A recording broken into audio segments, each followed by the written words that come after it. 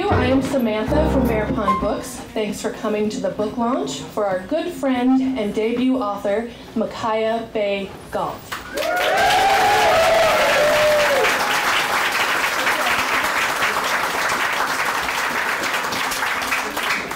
We are thrilled to host Miciah to celebrate the publication of her fabulous and much anticipated novel, Goodnight, Stranger, which is getting wide attention and has already been longlisted for the Center for Fiction's first novel prize. Congratulations. Plus, I suspect if everyone here buys a copy of the book tonight, it will end up on the New York Times bestseller list. Right? That's how it works? Another friend and local author, Anne Cardle, who recently had a successful launch for her new novel, 5 Midnights, will introduce Miciah tonight. So I'm just going to say, please remember to mute or turn off your cell phones. It's always a good thing to do before a reading. The restroom is located in the back of the store to the right. Also, please help yourself to refreshments.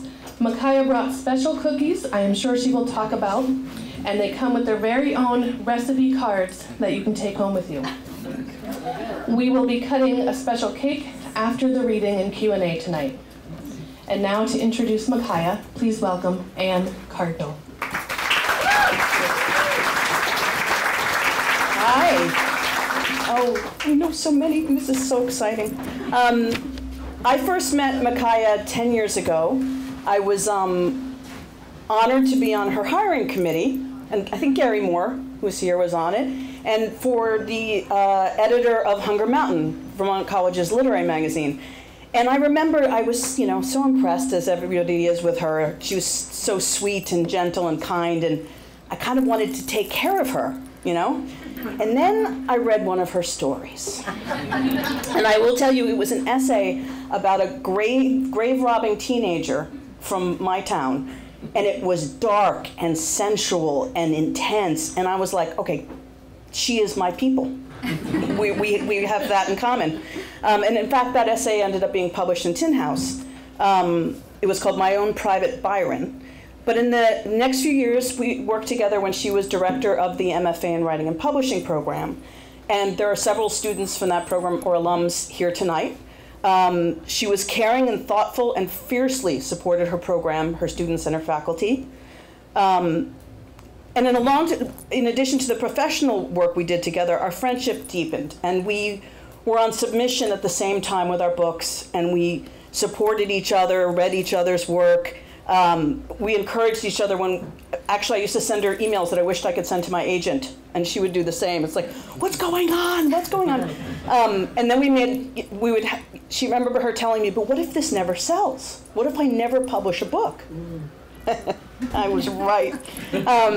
So we kept each other going through that process, and we promised each other we'd have a spa day to celebrate when both of our books sell. And I happened to be in Tampa at AWP with her when she accidentally met the woman who would end up being her editor. And it was in classic Miciah brand. She was flustered and confused but happy, and she brought pastries. And the woman was completely blown away by her.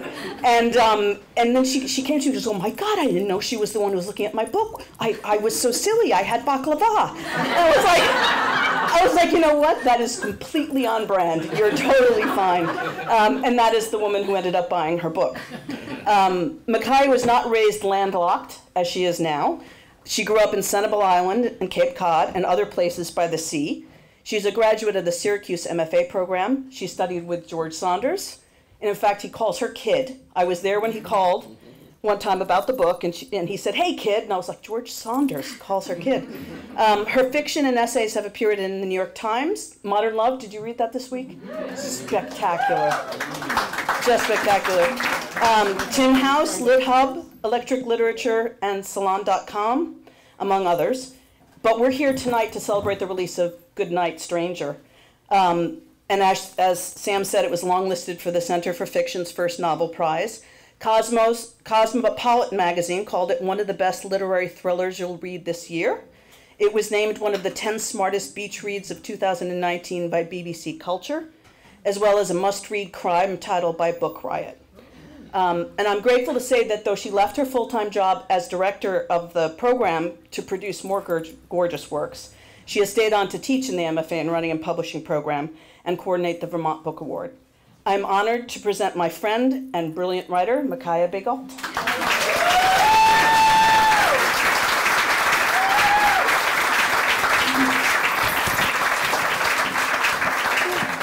Okay, hi everybody. Can you hear me? Is it good? I can never really hear myself. This is fantastic. Thank you.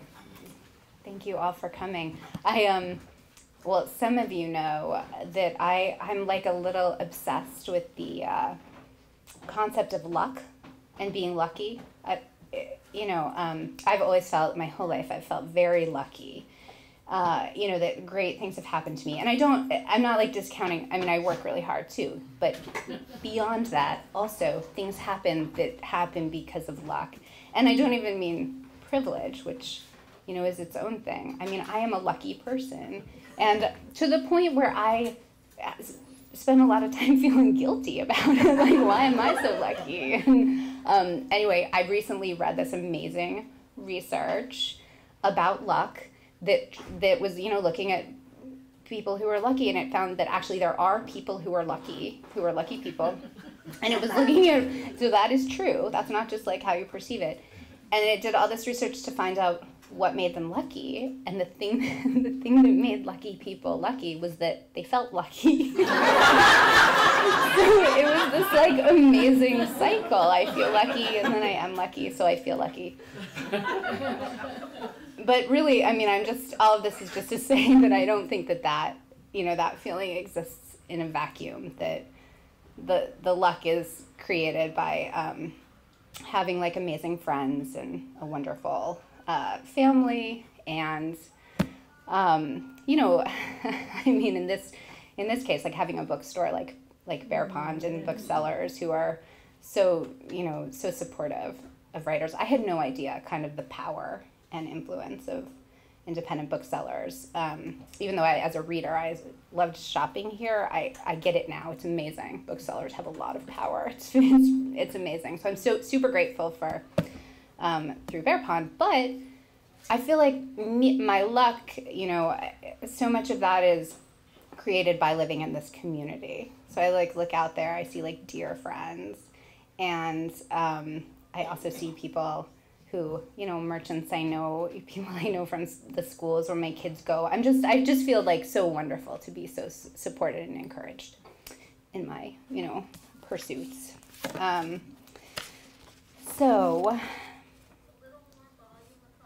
Oh, sure. A little bit better? A little more volume somewhere? Okay. There's no way sort of for me to thank everybody. It would go on too long, but I need to just thank my family who are here. My kids, Lily, Teddy, and River, are right back there. They've been so great. They've been so supportive of me writing this. River said, "Wait, is your book gonna be in the library?" I said, "It is." I said, "I know you're famous, Mom."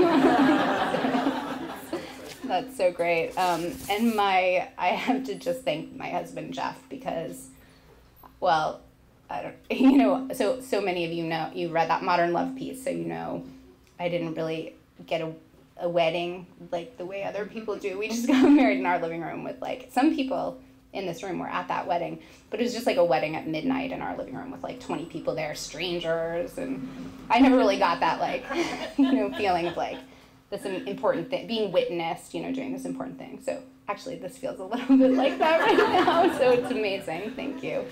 But he's been pretty amazing through this. He actually makes me coffee in the morning and brings it to me in bed. But he doesn't even wake me up. He just leaves it by the side of the bed. So when I wake up, it's just kind of magically there. It's the best thing. Okay, so I'm actually going to read only a pretty short a short thing. I'm going to read a couple paragraphs to kind of set the scene, and then just one tiny little scene for you. So I think it'll go pretty quick, and I'll talk a little bit in between what I'm going to read. So I'm just going to start right at the beginning for the first couple of paragraphs. This is the beginning of Goodnight, Stranger. Baby B was our brother, and he'd been dead all our lives. For a long time, I thought I'd see him again, but by the time I was 28, I believed that the dead stay dead. I knew that the space he left in our lives would have to be filled in other ways. That summer, I was working in the information booth on the landing, as I had every summer for 10 years. It was August, which meant that humidity and the smell of dead sea animals hung in the air like fog. Masts clanged and seagulls cried out in the harbor. The water was blue, green, and gray, and the sight of it made me thirsty. The ferry was a little white toy as it rounded the tip of the island, growing larger and more substantial as it lumbered into the landing and let down its planks. Passengers descended, blinking and lugging suitcases, and I leaned back to await their questions. I recognized everyone who stepped off the boat. They all fit into one of three categories: tourist, islander, returning visitor. I was an expert on tourists. They didn't know me, but I knew them. With a glance, I could tell why they were here. Some arrived armed with cameras and pocket money, trying to capture the island, fitted onto a scrapbook page. Some came because they loved beauty. Some came to remember the past or to refuse the future. And then there were those of us who were born here and never left. That was me and my brother Lucas, and about half the class we graduated with from the tiny island high school. The old fishermen, the Portuguese and Cape Verdean grandpas and their sons and grandsons, and the shop owners, the barkeeps, the waitresses, and hotel clerks. The people who stayed had various and complicated reasons for staying. For me, it was because of my brothers. Lucas, the living brother, who needed me to look after him, but also my dead brother in the little island graveyard. They held on to me the way families do, that love-anchored gravitational pull. So I'm going to skip ahead just a little bit. Basically it's the story of these triplets. They were born as triplets, and one of the babies died, at just a few weeks old. He was buried there in the graveyard, lady slippers covering his grave. But, there's a line about how he didn't ever really pass away the way the dead are supposed to. He stayed with them, really. The idea of him, not a memory because they were infants, but sort of the sense of what could have been has haunted them all their lives. Now the characters, the siblings, are in their late 20s now. So just a little bit about sort of how this particular kind of haunting showed up for them. From the moment we could dream, we dreamed about Baby B. They called him Baby B, which is what he was called during the pregnancy. His name was Colin, after he was born. From the moment we could dream, we dreamed about Baby B. In Lucas's dreams, he was bright and alive, but nonsensical. He slid down banisters and snake holes, drove giant cars and reindeer, hid in cellars and knotholes.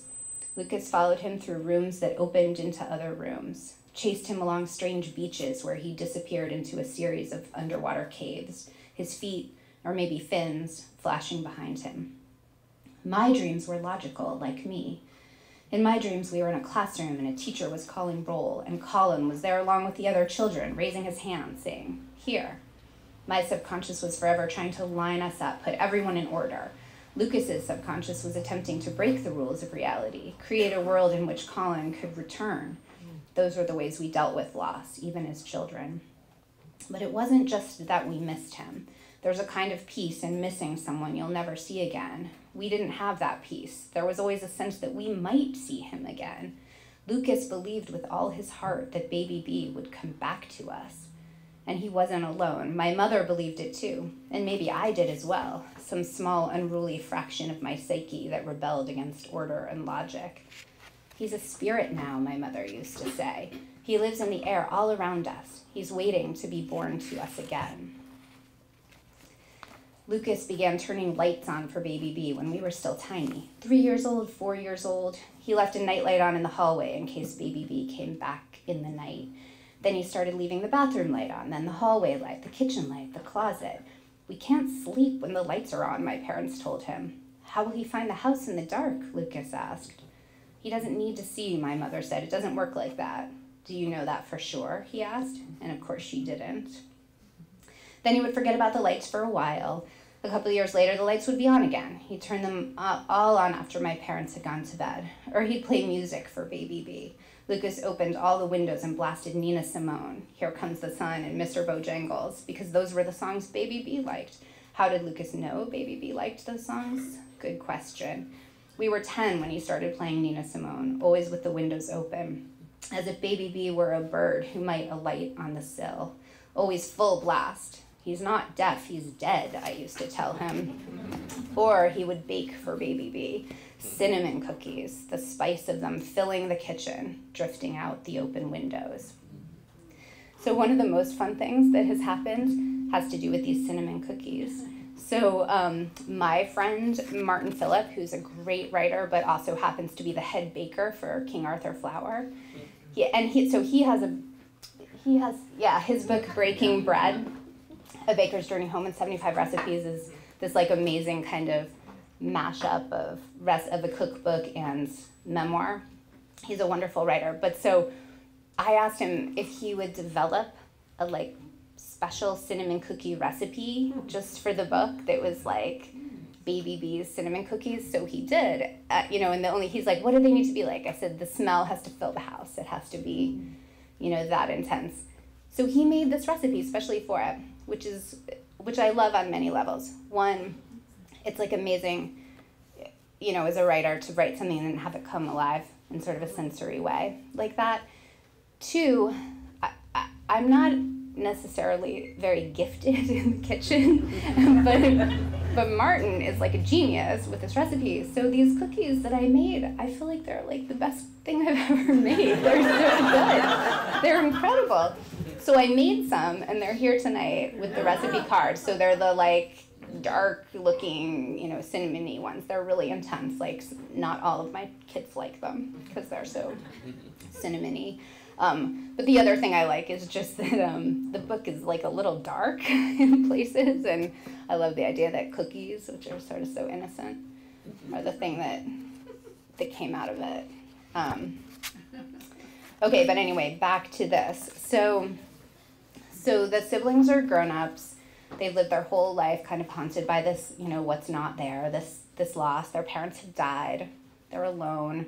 Lydia, the main character, feels like she has to stay on this island to take care of her brother, who's, really like pathologically shy, sort of can't function, can't go in a bank or go out to the grocery store, can't like interact with people. So she has to take care of him. And she loves her home. She loves this island, Wolf Island, a fictional island. But she also feels trapped by it. Okay, a stranger shows up on the island.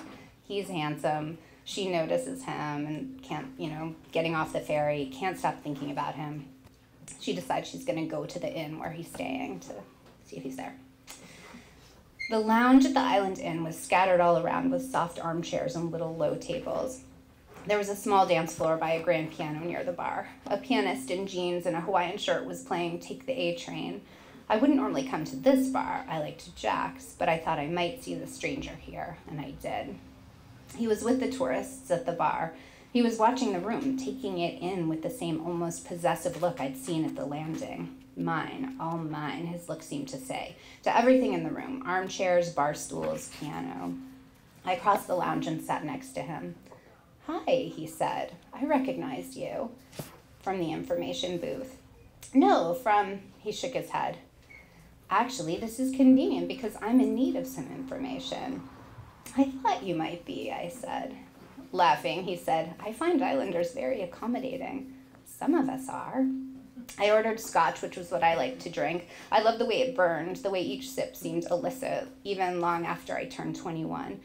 The stranger paid for it. Already that force was blooming between us, a kind of invisible presence, air pressure, humidity, the fullness before a storm, the way the air around you grows arms and legs, a beating heart.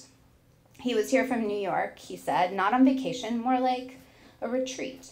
His name was Cole. He had no wedding ring. He smelled like salt, like cornflower. What kind of information did you need? I asked. He thought for a moment. Best lobster roll on the island. Drake's. Best pancakes? The diner, Mateys. Bookstore? No, sorry, library. Affordable hotel for a possible extended stay. I shook my head considering. The sea breeze is cheap, but you can stay here for the same cost if you ask for room 11. What's wrong with room 11? Haunted? Yes. I can't wait to find out what that means, he said. Do you already have a room? Number 5, he said. I've never seen that one, I said. I'd like to. I watched his eyes dilate. That's an opening to the light, darkness creating space for desire. But he shook his head. I would offer to show you, but everything is everywhere. It's a mess. I like messes. Do you have a room? He asked. I have a house. I would love to see it. But I also have a brother, and he will be there. I like brothers. You won't like mine. I'll risk it, he said. I held his arm on the beach. We bumped against each other's shoulders. I felt reckless, like someone else, another girl.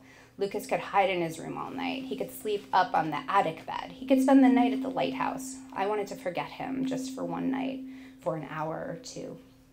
Oh, Cole said suddenly. My house was in front of us, and he stopped and stared at it. He looked over his shoulder as if orienting himself. The houses of the island all perched like seabirds on the sand, squatting gulls nestled against the wind, or long-legged herons keeping safe from waves on rickety stilts. Our house was among these, looking out across the bay, over Vineyard Sound towards Martha's Vineyard and Cape Cod. It was a rambling house with big, generous windows, shingles the color of the sky on a cloudy day. Now its windows were dark except for one upstairs bedroom and the kitchen. Is something wrong? I asked Cole. Nothing, he shook his head. I think I noticed your house from the ferry today, that's all. Impossible. The ferry comes in on the other side of the island. I guess a lot of houses look alike. Inside the kitchen, he took my wrists and pulled me toward him. I closed my eyes, waiting to feel his mouth, but a moment went by, and when I opened my eyes, I saw that he was studying me, examining my face. Is this an inspection? I asked. Am I going to pass? Sorry, he said. You're beautiful. I already invited you home with me so you can relax with the flattery, I said. And then the door from the living room swung open and Lucas walked in. I hated watching Lucas freeze when he encountered someone new, his shoulders hunching into little mounds. I saw his body go rigid, his posture tense like a rabbit. He dropped his eyes. I waited for him to back out of the room and disappear. But instead, Lucas seemed to see something. I saw the little jerk of recognition. He pointed at Cole's legs or feet. He moved toward Cole and then bent over to examine his legs. I'm guessing this is the brother, Cole said. Lou, I said, what's going on? Are you? Lucas looked into Cole's face. Then he turned to me. It's him, he said. His eyes were suddenly glassy, and I felt a tremor of fear, something rising up from the earth through the floorboards, entering the soles of my feet and racing through my veins, along with my blood as it hurried toward my heart. Lydia, Lucas said, it's baby B.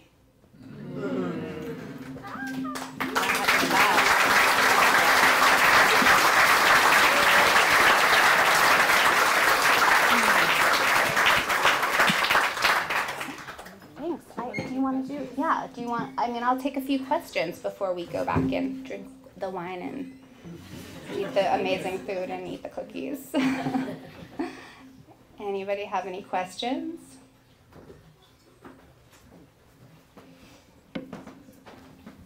How long have you been away from the vineyard and the island? Yeah, how long have I been away from the Cape and the vineyard? So I grew up on the Cape, and now my family lives sort of both on the Cape and the vineyard for complicated marriage reasons. But Liz, how long have I been away? I mean, I graduated high school basically and moved away 25 years ago, but I went back for summers, and I still bring, my mom's still there, so I still bring my kids back every summer for at least a little bit. It still feels like a big part of my identity. Oh, I forgot to say earlier, some of the people sitting in the front row were literally at my birth, in the room with me. This is like an amazing experience. When I said it's like a wedding, it's like, this is incredible, right? Can't believe it came. Yes. How many iterations of the book did you go through until you settled on this one? So how many iterations of the book did I go through before I settled on this one? I mean, my guess at this point is that I did like 70 drafts of this book before this one. You know, but some were really major, like total renovations, and some were more like house cleaning, you know. So, but I think probably 70 or more. A lot. So many. And when did the idea come to you? Like, how long had you had it inside you? Yeah, when did the idea come to me? Like 15 years ago. You know, I read a personal history about, I mean, it was about like struggles with infertility, so that's not related, you know, to this at all, but the story, it was a personal history in the New Yorker. The story was that the couple, you know, lost pregnancy after pregnancy. It was heartbreaking. Finally, one daughter was born, and I got really obsessed with the idea of this daughter, and if she wondered about this life that might have been with these other siblings, and if she was kind of haunted. So that's sort of that moment where they're standing. I pictured them in a doorway, and their stranger comes, and I saw one of them saying, "It's him." You know, that was like all I saw. I thought it was going to be a short story at first, but then it just kept going. So, you know, yeah. Well, I'm curious, with a job and 3 kids and a family, and so when do you find time to write? Yeah. Well, now I don't have my full-time job anymore, so I have a lot of time.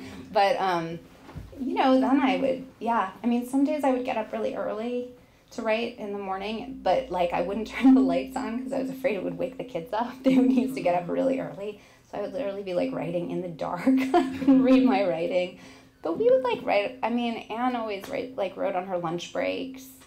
You would come in early on, like, Friday. I came in early, like, 2 days a week, and I would, like, come into work at like 7, but not actually start working till 9. So I just had that time, lunch breaks. Here and there. Here and there. Yeah. Yeah. Maybe that's why it took 15 years. Or I'm just slow. Yes. Did you ever have a critical moment where it's like, I'm not going to do this, it's not worth it, I give up? I had a couple moments. So the question is, did I ever have one of those critical moments where I was like, I'm not going to do this, I give up? Once, I actually had very early on, an agent was a little bit interested in it and was like, it's so interesting, we would want to see you change, you know, the point of view or something like that, but we'd love to see it again. Like, it was a very encouraging thing, and I don't know what happened. I panicked, I froze, and I stopped working on it for an entire year. I didn't even pick it up. And then I sort of found my agent, who I was working with. What happened was I worked on it with my agent. We sent it out widely to editors. No one bought it.